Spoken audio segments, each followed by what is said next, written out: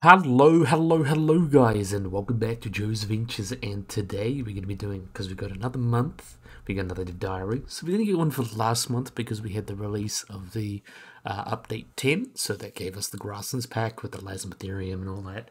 Really cool. So we're going to have a look at March 2024, and this is actually quite a beefy one, so I'm really excited to get stuck into this one. So in this blog post, we'll be detailing some of the things you may expect to see in Update 11 and talk about new game mechanics and more.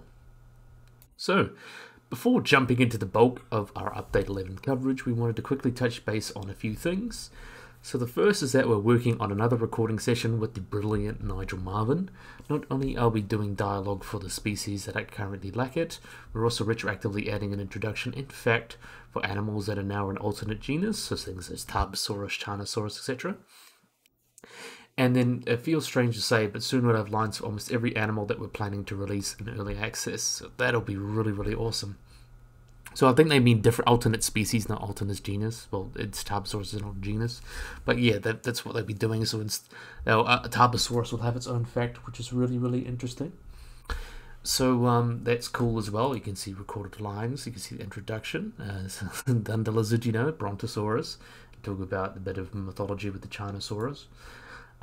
In terms of as well, we've got secondly, they've revised the American cave lion, or the American lion and the cave lion's base animations and fixed their stare. You can see, kind of looks like he's got no thoughts, head empty, but you can see that looks very much more like a typical lion or cat, so it looks really good.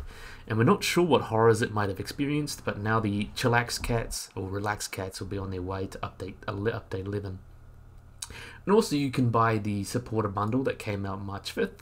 So if you missed out, it came out in early March and helps fund development and provide access to volume 1 of the digital art book and our soundtrack.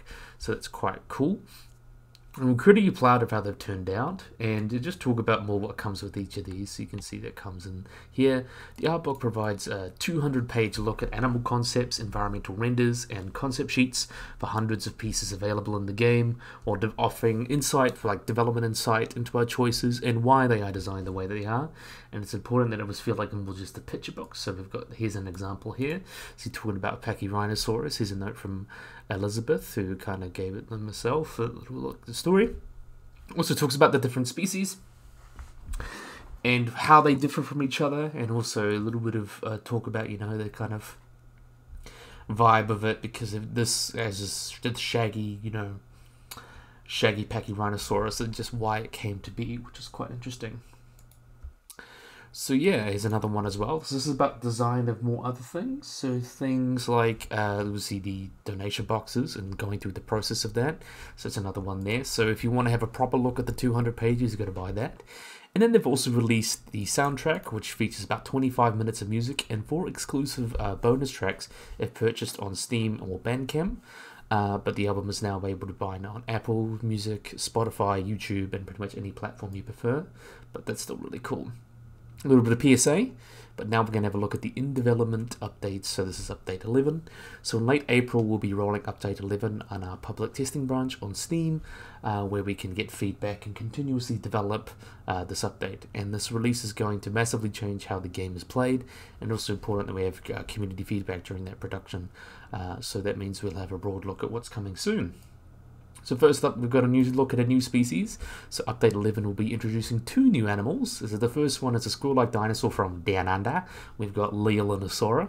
So really awesome dinosaur. You can see here, I love the skin as well. I love this pattern, really like mottled pattern with a bit of light yellows and darks and things like that. It looks really cool.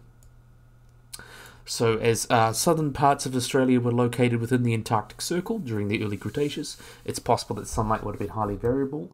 So this animal would have potentially gone weeks without sunlight. We've chosen to highlight the various levels of cold tolerance Leaellynasaura might have had through various or varying lengths of plumage per skin. So you can see some are a little bit more fluffy, some a little bit less fluffy.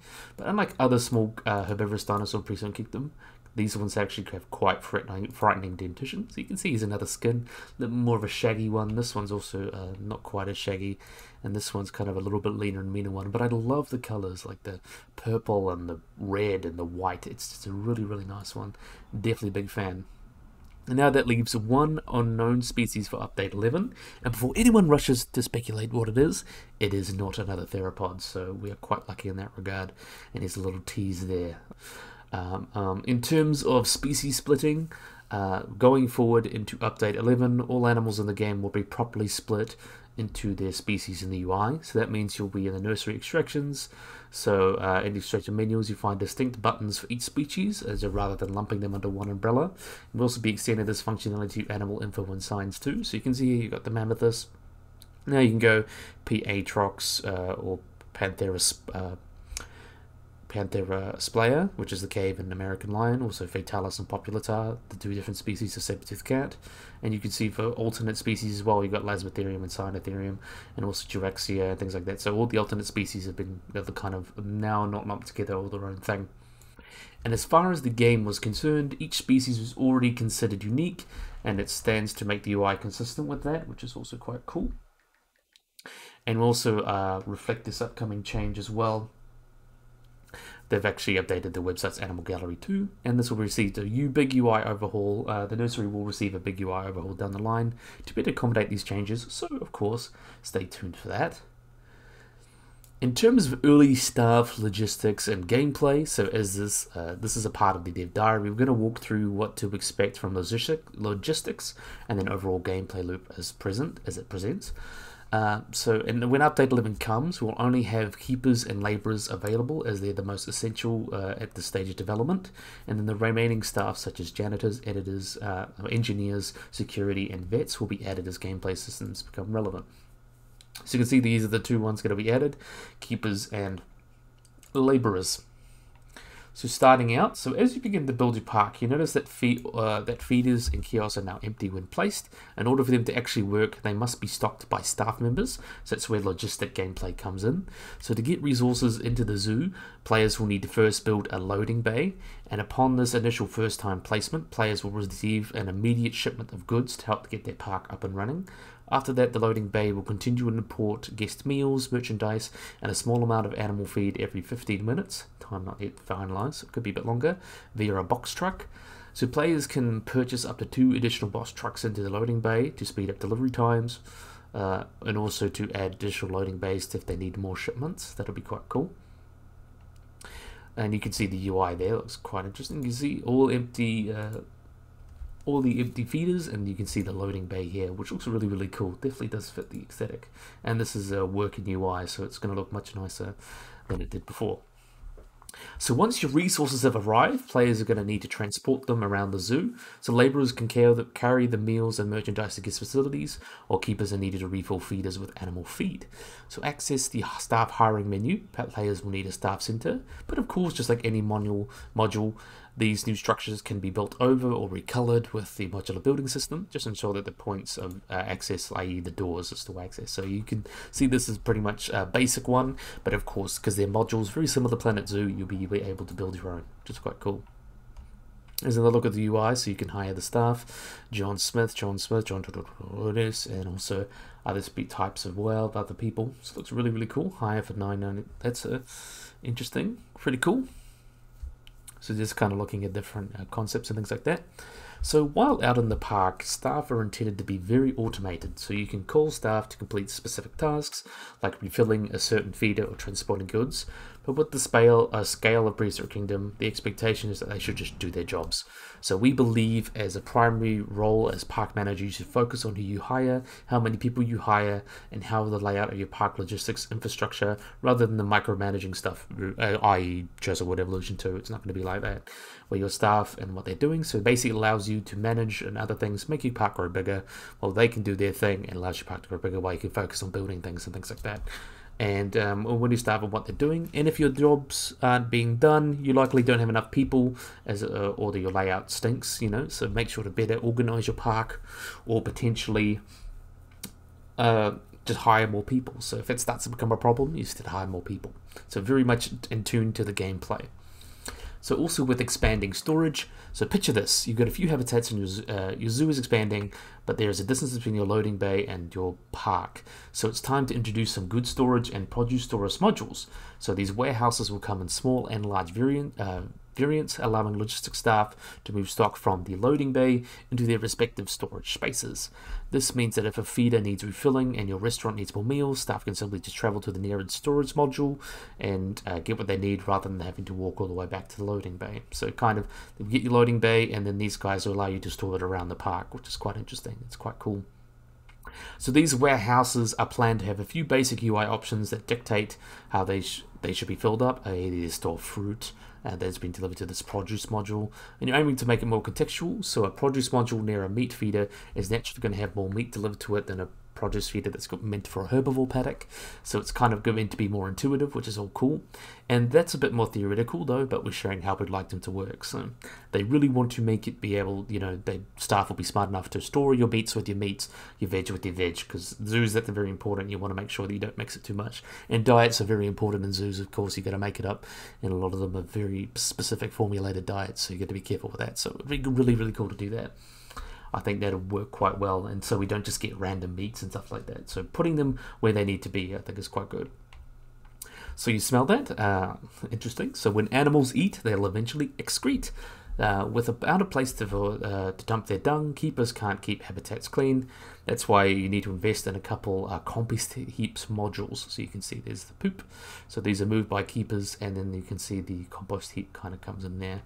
So after cleaning up, you can see this is the temporary visuals, and then this is the design of it. You can see lots of piles of poo there.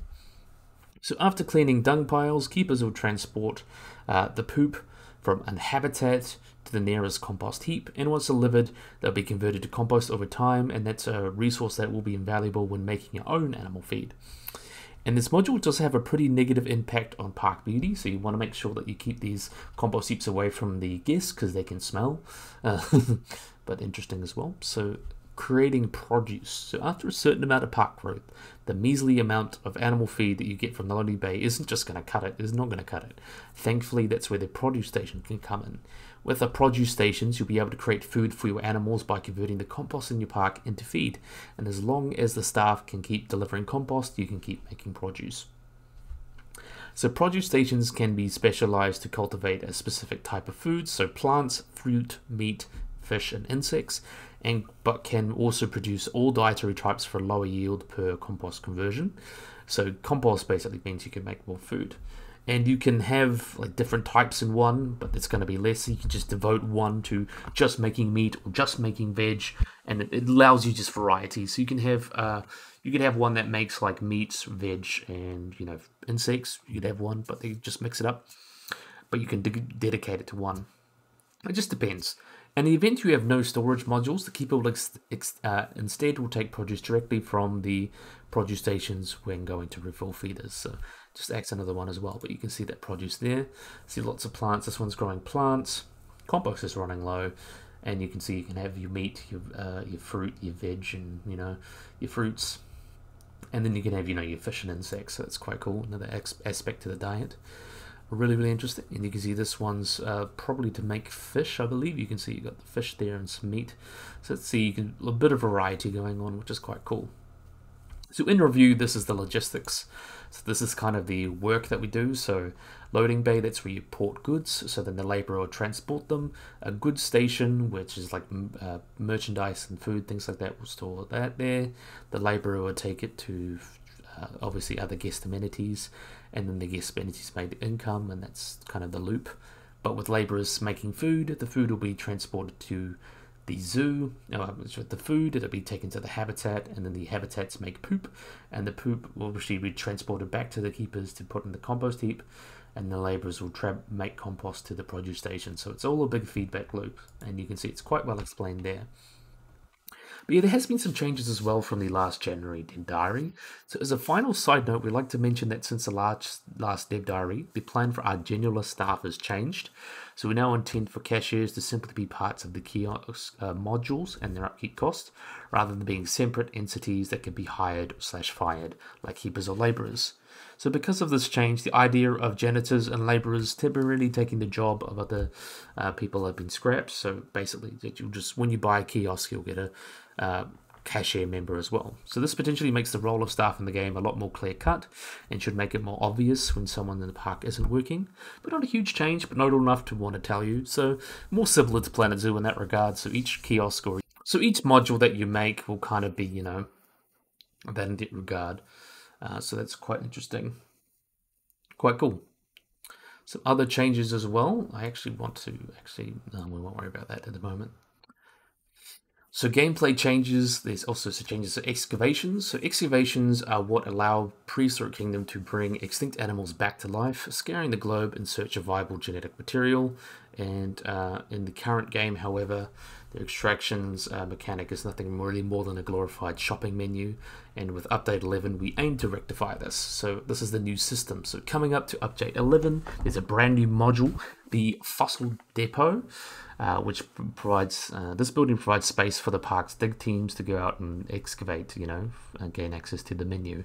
So in the, it is here that players will both buy and send out dig teams to various dig sites around the world, and these sites will be used to obtain the necessary DNA to create animals in the animal nursery. And any idle dig teams currently not excavating will eventually be visible in the car park below, so that's quite interesting. So you can see this is what they're doing. This is the module for the Fossil Depot. And then you can see the world around. You can see that's Hell Creek, but there's going to be, of course, all sorts around the world. Morrison, kind of very similar to, you know, Jurassic Park Operation Genesis, things like that.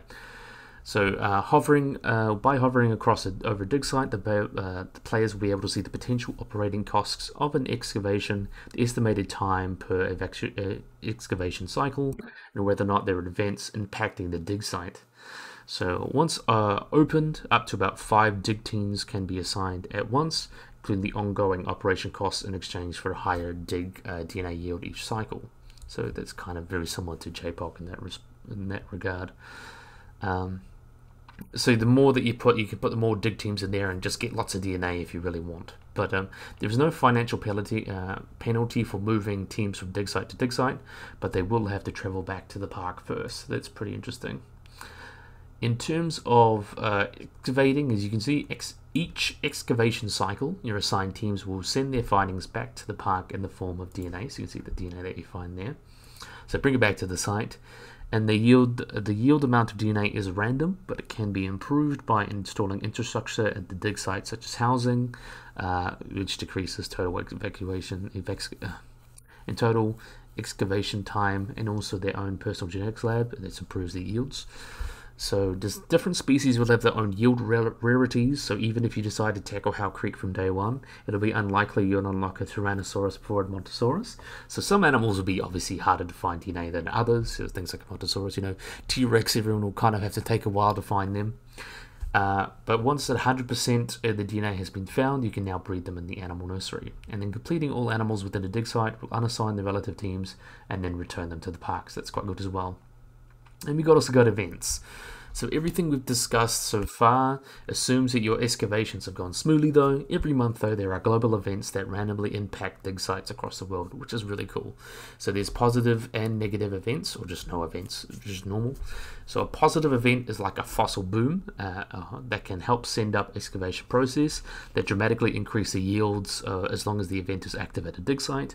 And though others have negative impacts such as high export tax that can increase your operating costs, excavation times, and lower yields as your team struggles to send your excavated goods back to the park. So you can see here, so there's no event, nothing happens. Positive, everything's all good, and then negative events actually worsens it, so things like, you know, high tax, things like that, which is quite interesting. So you can see that kind of going on here, and that's the UI that they're planning. Looks really, really cool. High-end event, so this one's positive, you know, everyone's happy, you know, lots of fossils. This one's kind of bad though because there's a high export tax, so that kind of makes it more expensive. And all this UI, as I mentioned, is also kind of in progress. Players might need to pivot their excavations from month to month, depending on how these conditions change, taking advantage of sudden opportunities or temporarily leaving a site behind. And what may have been a great month of Hell Creek now might quickly turn out to be expensive crawl the next. So it makes it just much more interesting, I think. It's a really interesting gameplay loop, and I'm really excited to see how that comes out. So it's just more expanded than pretty much JPOG. It's very similar to JPOG, but I think it's just more expanded with having different events and things like that to really make it, unique, and you have to be like on your toes, constantly watching it, There could be like a benefit that you need to take advantage of or try to take advantage of, and then there's something that happens, so if you're really in the dark, well, I don't want to say the S word, but if you're really in the doo-doo, you could say, that could be like the end of your park. So I think it really creates some interesting gameplay, and I think it's quite cool. So yeah, I agree with that. That's quite cool, and I really like the produce as well. So I like the produce system because a lot of zoos try to, make their own food, especially with insects because they're quite expensive. You try to have your own food, try to find them. So yeah, I think that's a cool system as well, especially since you have such a big dinosaurs. I think that'd be quite interesting, a really cool way to include that. But yeah, let's carry on. Next up, we have got the guest art overhaul. So moving on into a more stylized art direction, the future of the new era of visitors to Prehistoric Kingdom is intended to include better faces, hair, clothing, new ethnicities, and an expressive suite of animations to make the park feel more alive. So you can see here's the kind of new guest model, and you can see it does fit quite well with hyper-realistic, really pretty animals. Definitely a big fan. You can see a great look at the Apatosaurus there. Really love it. And you can see some initial concepts. So these are female faces with different races and skins and colours and all that. And it looks pretty good. Definitely alright. Definitely fits. And before you can see the work in progress animations we've been making, though not all will be in game as of update 11. There are some technical issues to make the selfie work. We hope this shows the commitment to improving the quality of our humans. So there, that's cool. Some cool animations, She comes up, takes a picture, has a selfie. Prehistoric Kingdom. I know we all want to do that. Here's another animation as well. Looking around, she's like, what the heck's going on? Uh-oh. And then this one, see something really cool. Oh, this reminds me so much of Zoo Tycoon, point to an animal they like and, have a clap. That's really cool. And then mesh topography is done final, so they will be improving the eyeballs, so don't worry about that. In terms of update 11, there's planned to be the first stage of the guest art overhaul with it, focusing on upgrading our technical back-end support to support these new visual features. And there'll be a lot of assets. There have been a lot of assets to design, model, and curate, but we are getting there. And we have more info about what guest features will be ready in update 11 once it hits public testing branch. And yes, we're working on bench sitting. So you can see she's going to sit on the bench there, chillaxing, having a good time.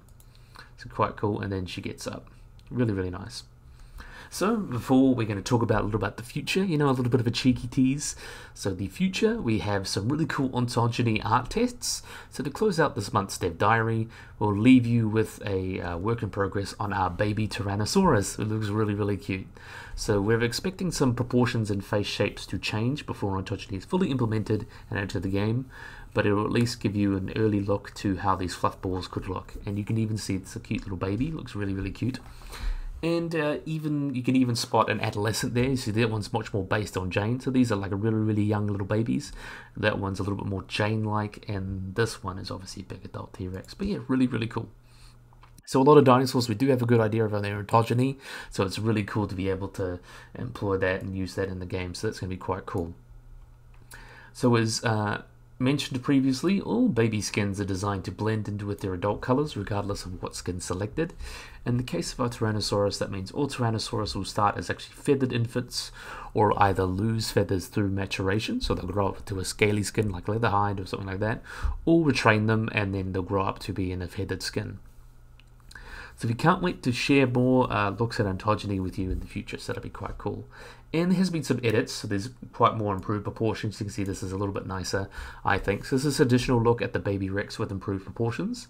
So since the ontogeny in Prehistoric Kingdom is seamless, infant animals cannot have a perfect one-to-one limb size to what's found in the fossil record. So we'll be doing our best to make the babies feel cute, but somewhat accurate without overly warping the models. So you can see this guy's really cute. I really love this guy. I love this model. I think this guy looks so much better than the picture there. You can see the changes. So that just looks like a little T-Rex, but you can see that changes Really, really fits perfectly. Really does look like a really nice little baby T-Rex. And I love the feathers. Really, really cute. So yeah, that's a great place to end off, the really cute baby T-Rex. So next up, we're going to have a look at some community spotlights. This is done by Incognito. We have got some a Spinosaurus chilling out, some birds picking on him, they're very similar to crocodiles, picking out all the bits between his teeth, just chilling. Really, really cool. This one's done by Assassin Spino. I really like this as well. We got all these cute plushies. We got Dilophosaurus, Carcharodontosaurus, Dinocyrus. I think we have one here. Where is he? That's a Velociraptor. I think there's a Dinocyrus somewhere. That one's, I think, is a Montosaurus. Really, really cool different skins. All the leather hides. Really, really awesome.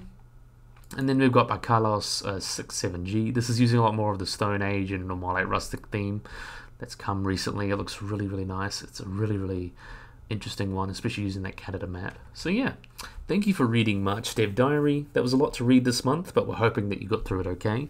We'll be excited to share, to continue developing Update 11, and can't wait to share more once the public testing branch version goes live. So the PK team wants to thank you for that. My thoughts, pretty cool. I really love the additions. Like, I can see a lot of those systems are pretty basic to most zoo games or most management games. The basic kind of layout is this for the excavations is pretty much the same as JPOG, but it's been expanded and made much more interesting by the events. And I think that's really going to be those kind of things. I think it really makes for much more engaging gameplay, and I think in the same with the produce as well. So you're actually going to have to manage what you actually put within your park. So I think this is really awesome that this game is trying to take much more of a management side. So I think a lot of games like Planet Zoo, they're very creative and you're allowed to create creative things, but there's not much in terms of management. So I think that's really awesome that PK is really trying to get that management and create a really fun, engaging gameplay loop of managing a zoo, especially when it be a dinosaur zoo. So there's special things that you have to take into account that you won't have to account for a regular zoo. So yeah, really, really cool. Definitely a big fan. So I think this is a great place to end the video. So I really, really, really hope you guys enjoyed this video. Hope you guys like and subscribe. Always remember to get that little bell icon to get notified of loading thing. So yeah, if you guys enjoyed this video, hope you guys like and subscribe, and bye-bye.